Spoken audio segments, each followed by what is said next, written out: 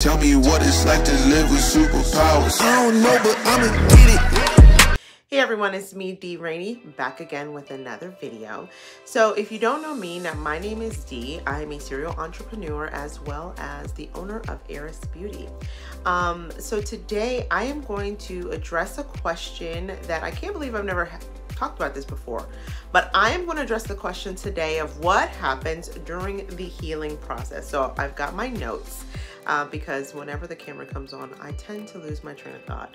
So what happens during the healing process when you are getting your brows done via permanent makeup? So whether that's either microblading, ombre shading, combination brows, which is a combination of microblading and shading. Some people call it micro shading.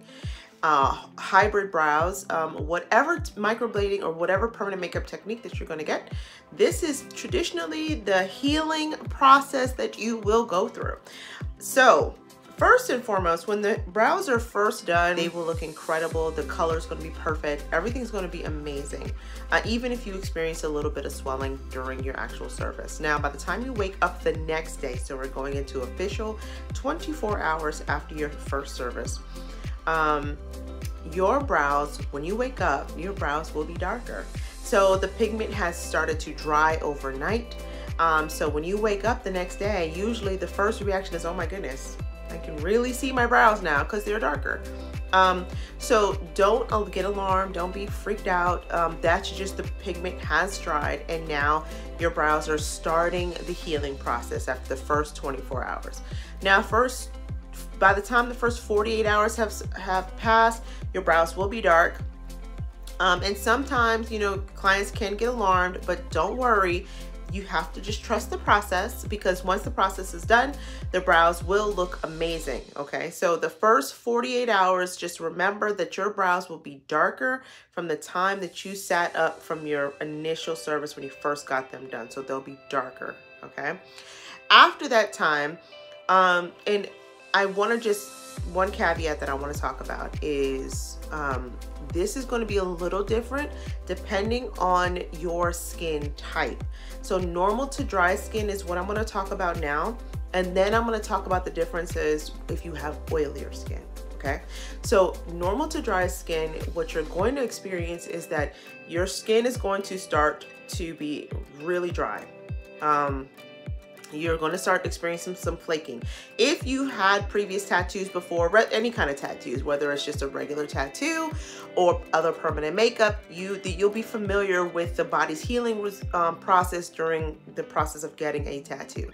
So your body will start to begin the healing process, which means that you will start to experience some flaking or some scabbing is another way you want to put it, over the areas, right? And that is just your body healing.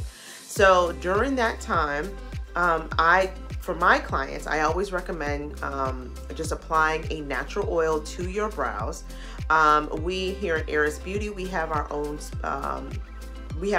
oil, we have our own tattoo cream that we use, that we always recommend because it is 100% natural for our clients to have the best optimal healing process. However, you know, you always have the option of just using a 100% natural oil.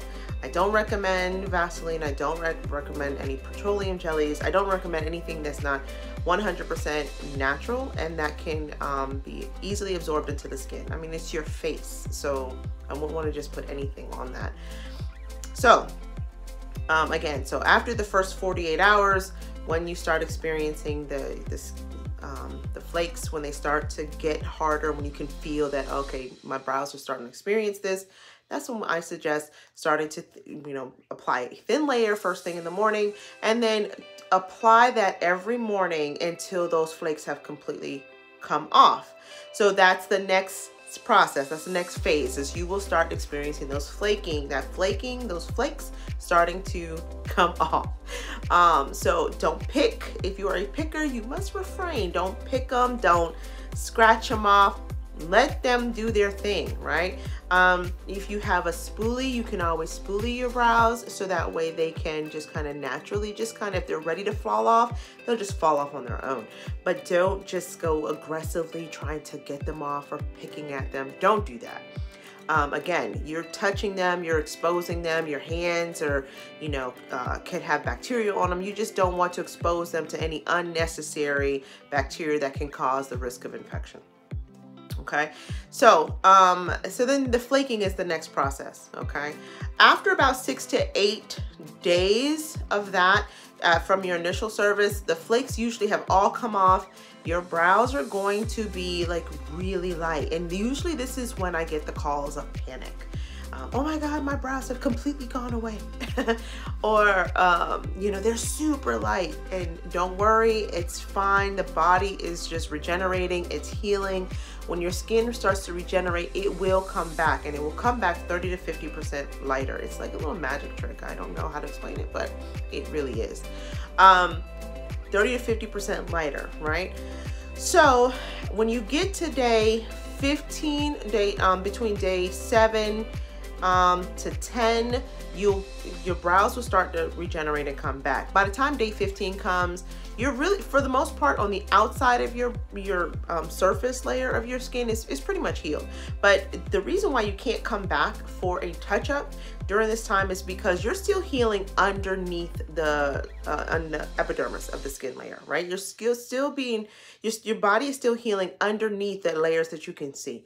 So while that is happening, you're not eligible to come back in for a touch-up. That's why touch-ups are always 4 to 6 weeks, even 8 weeks after your initial service, because then that's when you can safely do a touch-up on the skin, and it will, you know, reduce any risk of excessive trauma or injury or infection, or just having a very poor result. So you want to make sure that you're following the process. So again, the total process of healing is 4 to 6 weeks. After the initial service, your brows will look incredible. Day 1 and day 2, your brows will look really, really dark. Okay, day 3 to day 8, you will experience the flaking, the scabbing, and then the flakes will naturally just come off. Day 8 to day 15, your brows are starting to come back and really be, you'll start to really see them and enjoy them. Of course, at this time, you're also noticing that you definitely want to touch up. Okay, and then by the time you come back, after, you know, by the time you hit day 30, or, you know, day 30, it's your 4-week mark. You're eligible to come back in for your touch-up. You get a touch-up, and boom, we put the second layer of color onto your brows, and your brows are amazing. Why is a touch-up so important? And why is a touch-up necessary? Well, we'll address that in the next video. So again, I hope you found this information really helpful. Again, if you have any questions, if there's something that I didn't cover that you had a question about, please don't hesitate to drop a comment or a question in the comment section, and I'll be happy to go ahead and look those over and ask. Otherwise, if you made it to the end of this video, type new brow in the comments so I know that you made it through. Otherwise, I'll see you on the next one. All right, bye. Y'all, I completely left the video and I forgot to tell you guys what to expect if you have oily skin. How y'all let me do that? Y'all should have told me. Anyway, if you have oily skin, your healing results will be a lot better than normal to dry clients. For clients that have oilier skin, there's natural sebum that lives in the skin that actually naturally secretes or comes out through their pores, will coat the brows and make the healing process that much easier. So what I've seen is that clients that have oily skin, when they come back for their touch-up and I ask them, how was your healing process? They literally have hardly anything to say. Most of them are just like, I really didn't have to do anything. I just woke up and it was great. You know, it wasn't horrible at all. I love that, by the way. I love when I hear that kind of result, or that kind of process that they went through. But most often, clients that have oily skin have the best healing process. They don't have to worry about the flakes as much. They don't have to worry about, you know, the itchiness or anything like that. They really just heal awesome. The other part to that too is that most of them is that if they do apply a natural oil, sometimes it can be a little bit overwhelming to introduce more oil to oily skin, because, you know, it's an overload. It's an oil overload to the skin. Say that 10 times fast. So for those clients, I actually suggest them just, you know, seeing how their healing process goes. If they need the additional oil, go ahead and put it on. But you know, everybody's skin is different and everybody's body heals differently. So with that being said, just take the time, figure out if that's going to be something that you need. If you don't, honey, just go through your day.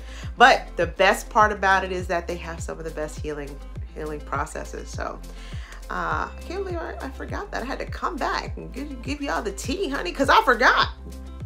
Yes. Okay, and let me see.